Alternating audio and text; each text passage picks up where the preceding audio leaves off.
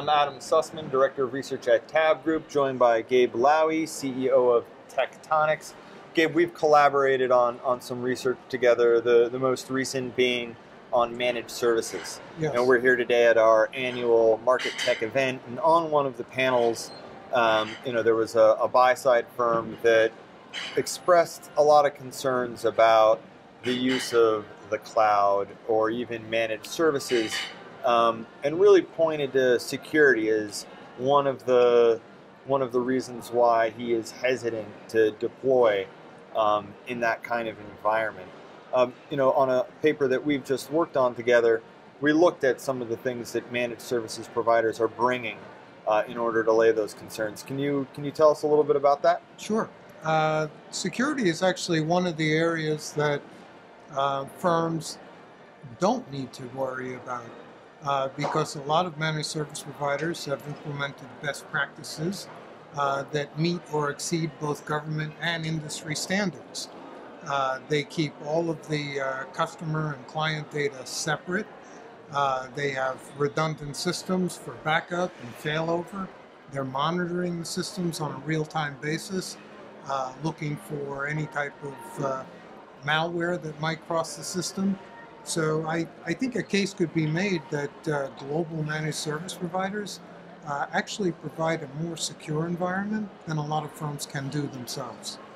Interesting. So if you're really paranoid, you should actually be using the cloud because you might even be getting better protection within that environment than perhaps within your own network that may not have all of the features and functionality that you just discussed. Yes, because malware is a constant and it's always changing, and there's always new ways intruders are trying to worm their way into your systems.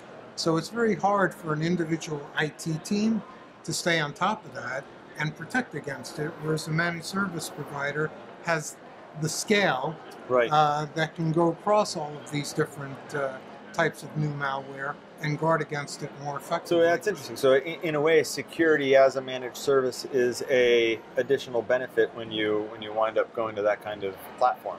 I think so. Yeah. It really is a misperception, particularly in the financial services industry, that they can't go to a managed service because it lacks the security that they need.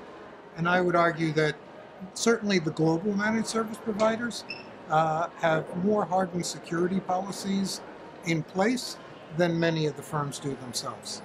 So given that, where do we see traction within financial services in its adoption of managed services? I mean, it's certainly available for just about everything, but when we go out and we talk with firms, where do you think that there's some take-up? Well, the first areas are where it's easy to take cost out on commodity services that don't add a lot of value. So it's been gradually moving from back office types of functions in more recent years to middle office. Now they're starting to examine more front office, and a lot of forward-thinking firms or startup firms that don't have legacy systems in place are comfortably running their business off of a managed service provider. So it's definitely expanding. If I had to quantify it, I'd say on average the industry is somewhere in the 30% range now, but we 30%. think 30% adoption of managed services. But within the next 2 to 3 years, we expect that that adoption will rise to 50%, maybe even higher. And so, cost savings are great. There is a lot of excess cost and duplication within the industry. But typically it takes even more than that to get a bank or a hedge fund to agree.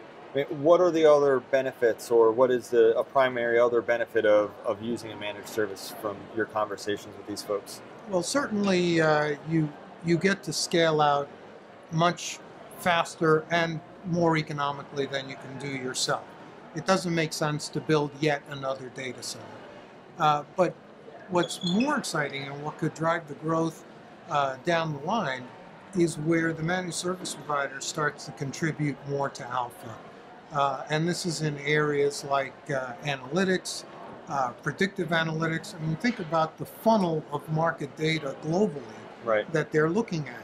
They can condense that, process that on a much broader platform more efficiently, and really start to add incremental insights tailored to what the particular strategies are of their clients. A lot of the big firms are afraid to do that. They still like to treat that as proprietary. But again, we're seeing that a lot of the smaller, newer startups that don't have that legacy mentality or that clutch the data type of mentality are finding that they can compete very effectively with the larger firms because they're leveraging these advanced capabilities of a managed service provider. Alpha in the cloud, right? Alpha in the cloud. That's excellent. Subject for another paper down the line. Excellent. Well, thanks for joining me. My Gabe Lowy, CEO of Tech-Tonics, Adam Sussman with TABB. Thanks, Gabe. Thank you.